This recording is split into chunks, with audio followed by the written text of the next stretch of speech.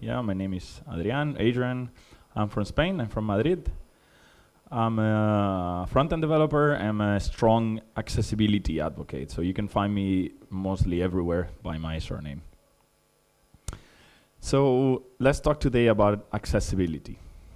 So a lot of people ask me why is A11, why is the 11 letters between the A and the Y in accessibility? So this is the international acronym for accessibility. So why is so obvious that these examples are completely wrong? Poor this guy. There is a tree in the middle of the ramp, or there is stairs at the end of the ramp, and it's so wrong in the real world. Or maybe this example, so someone comes in a wheelchair, press the accessibility button, and surprise, surprise, there are stairs. So this in real world, it is so obvious that it's wrong. But why is not that obvious in the online world? So imagine that you go to a web shop, an e-commerce application, and then you want to know your latest purchases. So you call the support, say, "Oh, I didn't find them. So they can ask you, they can answer something like, "Oh, you need to click in the button on the top right corner." Or you want to change your email address, and then they probably say you need to click in the button with the engine icon. But for blind people, there is no top right corner. There is no button that looks like an engine. So we need to take care in consideration when we develop an application. Let me give you some numbers. In the world, last year we were about 7.6 billion people, and more than 1 billion people live with some form of visually impairment.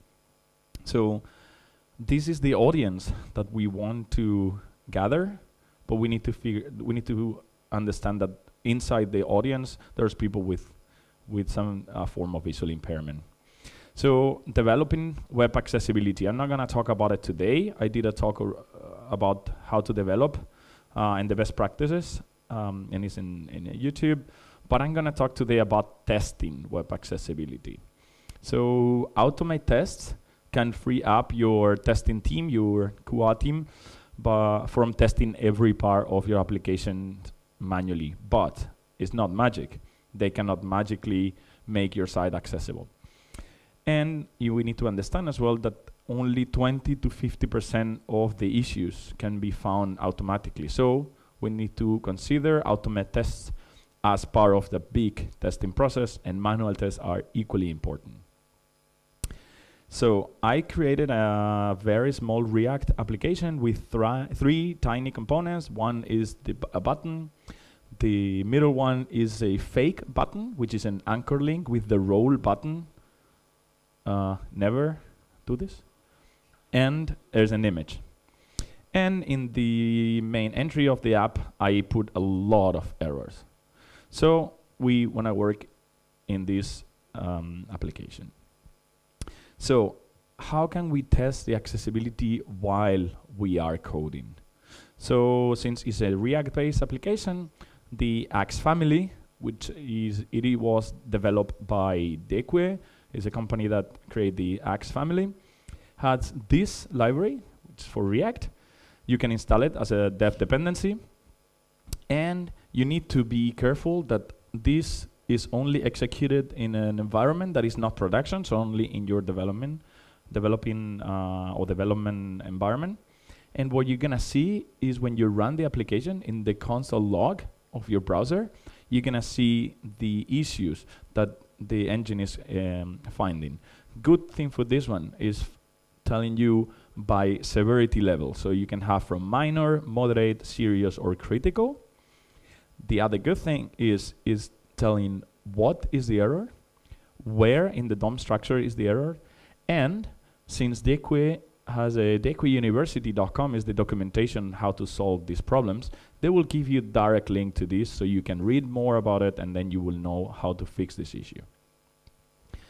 What else can we use while we develop? Linters. So ESLint has a plugin for accessibility, and you include it in your project. You create the ESLint TRC, so ESLint RC JSON. It could be, it would be that with line 12, so plugin JSX accessibility / recommended, you are importing the recommended rules for accessibility. I prefer to specify my own rules. For example, there's one that I like. You can specify the name of the component that you want to test, so you don't have to test the whole application. Maybe you want to test component by component. And you will see the linting issues in the code editor. In this case, I use Visual Code. You will see them in any other editor. As well, you will see them in the terminal when you run the application with npm run or yarn run, depending on the package that you use. What else can we use while we code? And probably my favorite one, it is Jest tags. Jest is a JavaScript library to create unit tests. Normally, you can create end-to-end tests, but unit test is the most appropriate. And you install it as a dev dependency as the previous one, and you can write an accessibility test. So in this case, I wrote a very small test. What I want to test is the whole application. So I am importing the whole app. I pass the app to a string, and I pass this string over the Axe engine. And I'm expecting not to have any violation. So when I run the test, I can see, again, what is the error, where in the DOM is the error, and how can I fix it with the direct link to the Dequia University. In this case, there's a bunch of images that doesn't have alt text. There is divs that have on-click events. They are custom roles that you cannot use. A bunch of other errors. Inputs without labels. A bunch of errors. So those are 3 tools that we can use while we code. But, okay, we could possibly say, okay, I'm done with the development, or maybe you inherit a full code base, so you can pass the test over this code. So you can test the DOM in the terminal. Again, the Axe family has a terminal tool to pass this test over an URL. So what you do is install it globally, and you can say Axe and the URL.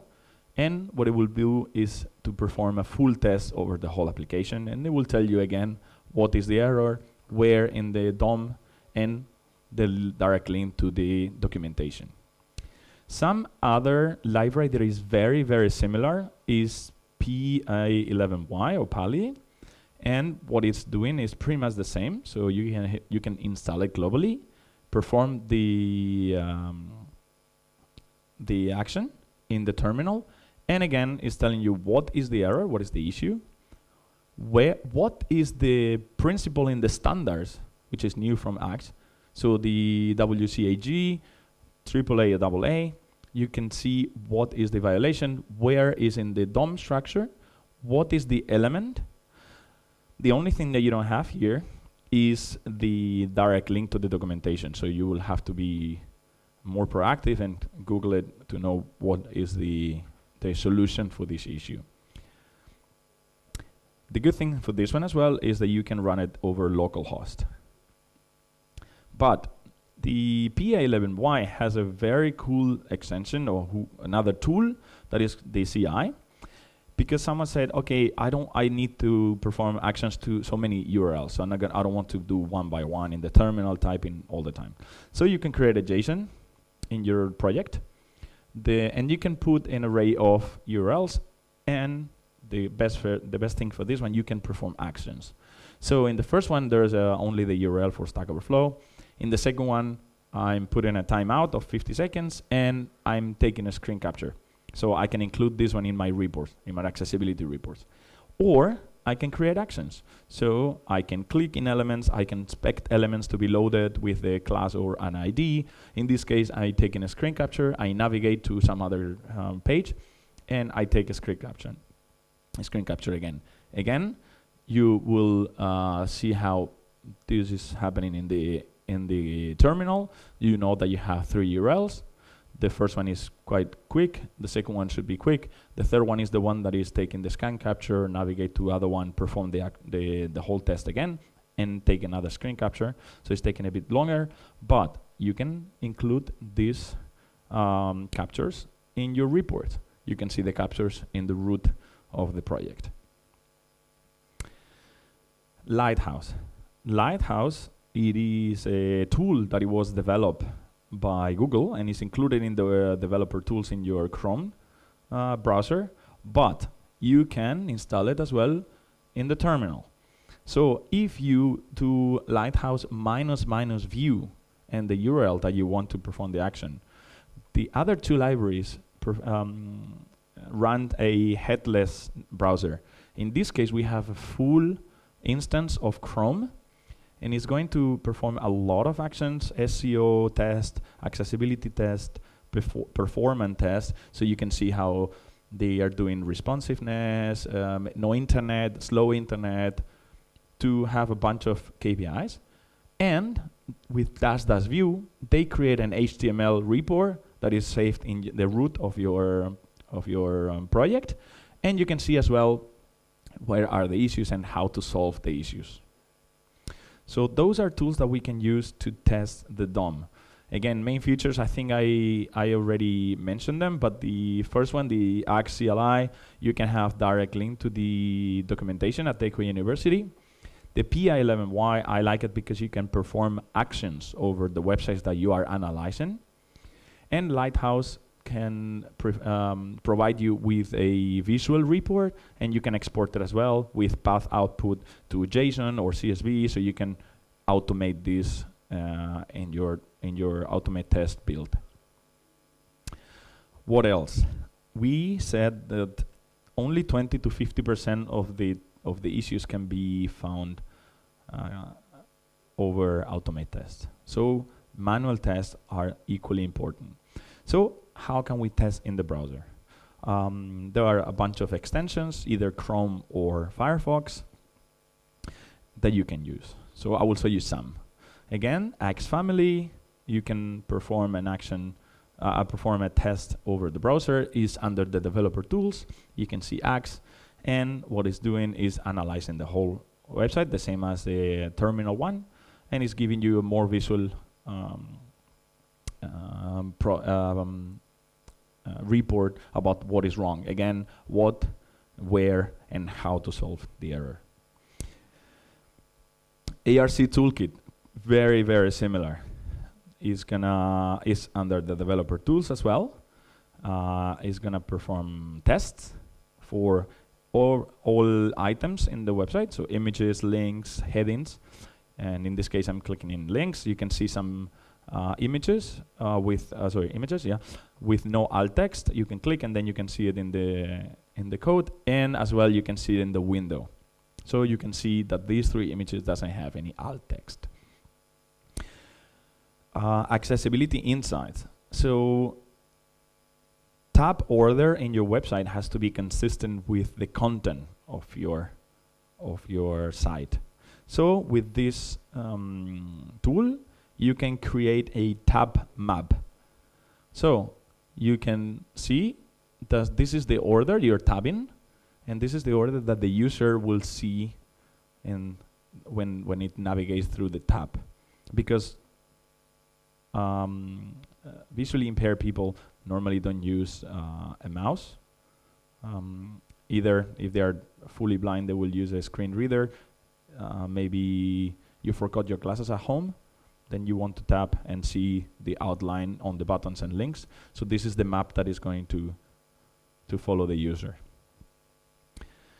Wave.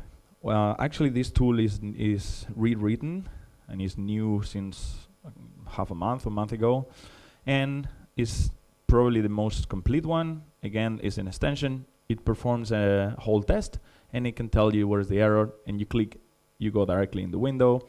You can see the structure of your heading, because H1 is the most important, then you have to have an H2 and then H3. You can see the contrast ratios of your buttons or links.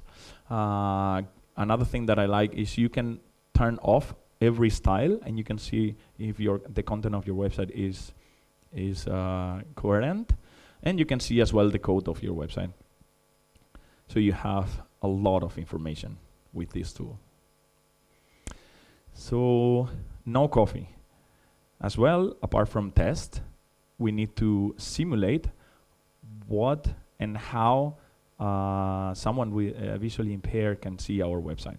So No Coffee can simulate this case that I told you. I mean, maybe you forgot your glasses at home, and then you will see the website like this. Maybe more. You can as well simulate floaters. You can simulate as well color blindness. So maybe someone is has protanopia, so the colors are different, or definitely no colors. You know, you can simulate all the things, or really illnesses in the eye. So you have peripheric vision or only half vision, or floaters, and you can definitely simulate the size of the floaters. So it's very good to simulate how someone will see your website. So those are the tools that I showed you and I recommend you to use. How to test while you are coding, how to test after you think you're ready, or maybe you inherit again a code base. And we talk about manual test and automate test as part of a full test process. We need to include these processes in our development process. So I totally recommend you to use these tools. The application that I created is under my GitHub, and the slides of this tool is under speakerdeck.com. And I want to leave with a couple of sentences. One that I really like, and it is not just about disabled users being able to use your website, it's about everyone being able to access your website. Again, you forgot your glasses at home. I personally dropped my Mac at the office last month, and my screen is completely black. So, and if I need to buy a flight, I need to access this website listening to the website. You have kids, and then you have your kid in your one hand, and you cannot use your mouse, so you need to tap, and you need to navigate through the website with tap key. All these possible use cases, anyone can have them. So it's not making the website accessible for visually impaired people, but for everyone, because accessibility is not a feature. It needs to be included in our development process. We need to understand that the responsibility for accessibility is not on the developers. It needs to be in the whole team, from project manager to UX designer to the CEO of the company, to testers, to developers. Everyone needs to be responsible for this, because it's something that it affects all in the world. Thank you.